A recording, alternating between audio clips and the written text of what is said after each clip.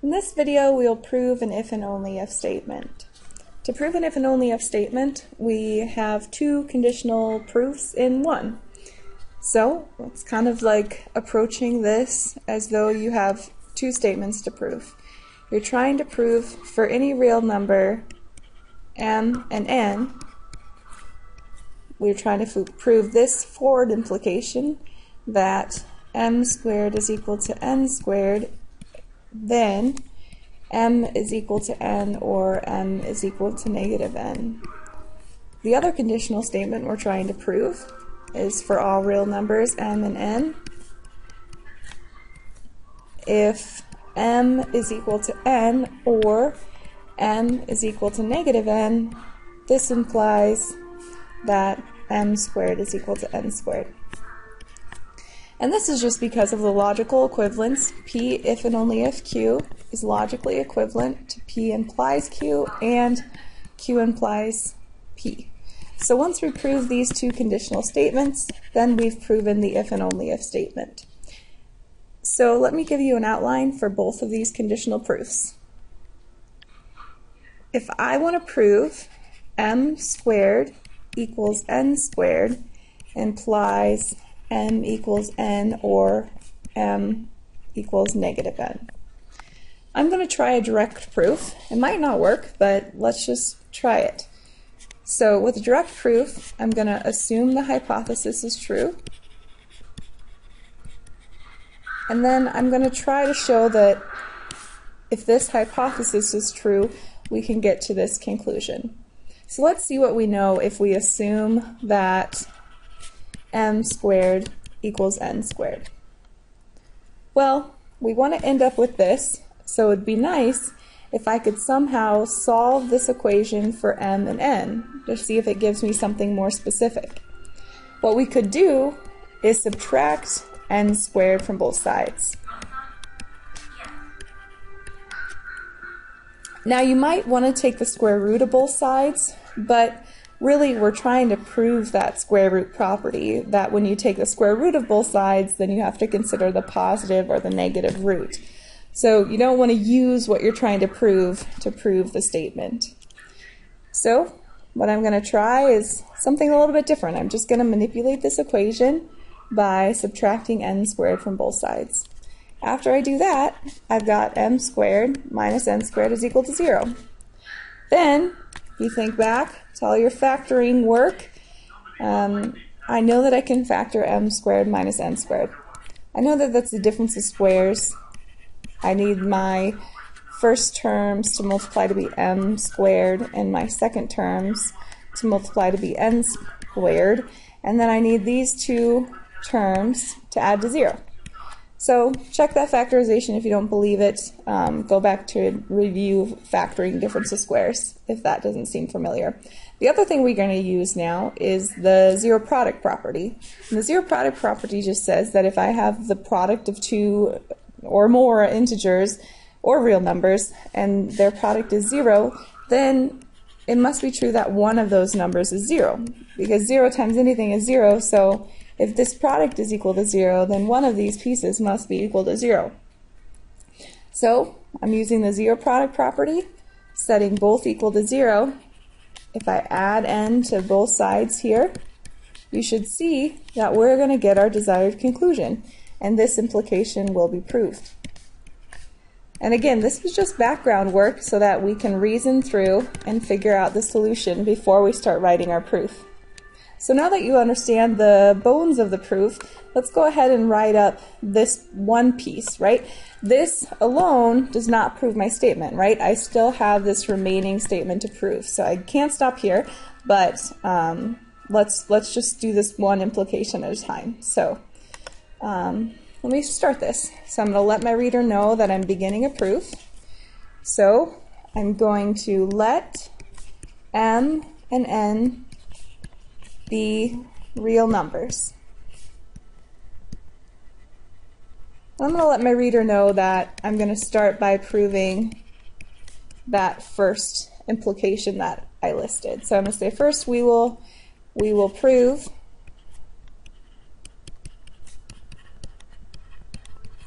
that if m squared equals n squared, then m is equal to n, or m is equal to negative n.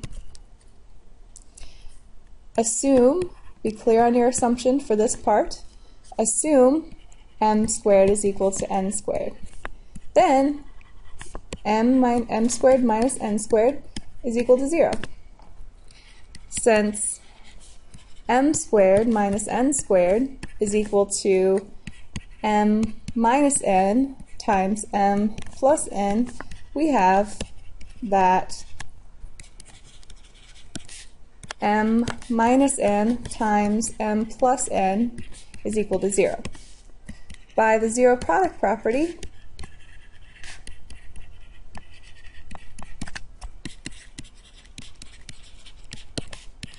this implies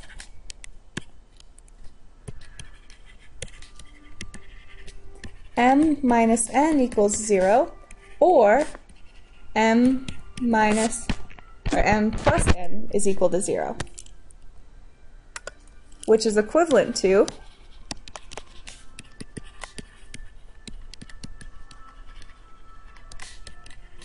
m equal n, or m equal negative n. So we've proved the first conditional statement. I have a clear assumption here that m squared is equal to n squared, and I have a clear conclusion here that m is equal to n, or m is equal to negative n. So now let's go back and work up how we're going to prove the other conditional statement. I'm going to go ahead and do a transition sentence here so I know that I'm moving on to another conditional statement. So I'm going to say, next, I will prove, or sorry, generally you say we, in proofs, we will prove, I think you're talking to your reader, you know? Your reader and yourself will prove this together. We will prove that if m equals n, or m equals negative n, then m squared equals n squared. Okay, so let's go back to the drawing board and make sure that we understand how we can prove this before we try to write it up. Just like a draft when you're trying to write an essay, right? Okay, so I'm trying to prove that these equalities imply m squared equals n squared, right? Okay, so I'm going to try a direct proof here. Again, it's not always going to work, but it's a good starting point. So if I'm doing a direct proof, I'm going to start by assuming the hypothesis is true. Okay, so to do that, I would assume that m equals n, or m equals negative n.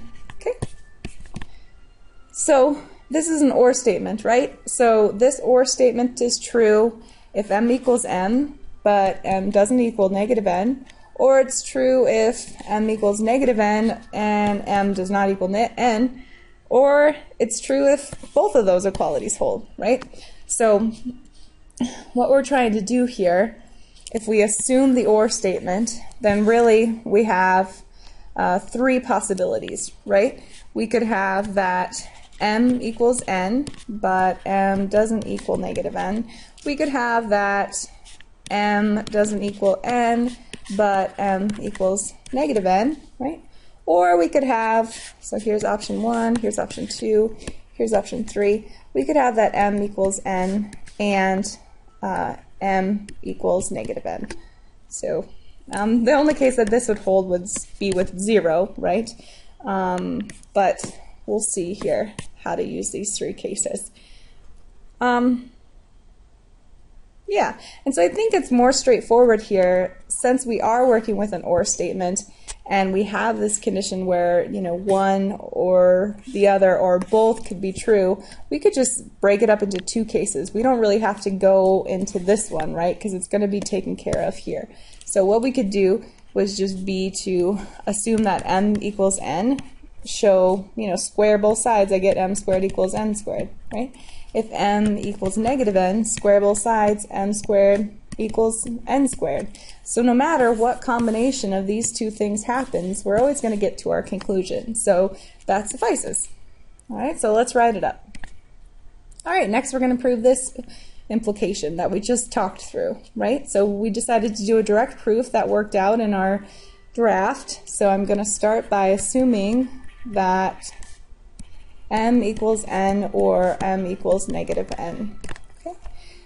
If m equals n, then m squared, I think we need a little bit more justification here. I'm going to say if m equals n, we can square both sides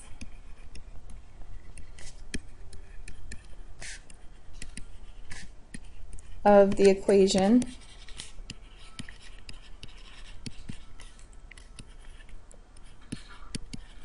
to obtain m squared equals n squared.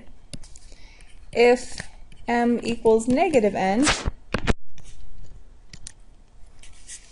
we can square both sides of this equation to obtain m squared equals negative n squared. Notice I'm not jumping to the conclusion here just because I want to give a little bit more support and justification. So since negative n squared is equal to negative n times negative n, which is equal to n squared, we have that if m equals negative n, then m squared equals n squared. Hence, if m equals n or m equals negative n, then m squared equals n squared. So now we've proven the second conditional statement, right? We've proven that if m equals n or m equals negative n, then m squared equals n squared. We've also proved the other direction, where our assumption or our hypothesis was that m squared equals n squared, then one of these inequalities is true. And that concludes our truth, or our proof. It is true. Okay, so be clear to your reader, your proof is ending. You should check your proof, make sure that your hypothesis and conclusions, any assumptions, all your algebra is clear and accurate. You should have complete sentences, minimal symbols, and reasonably easy to follow.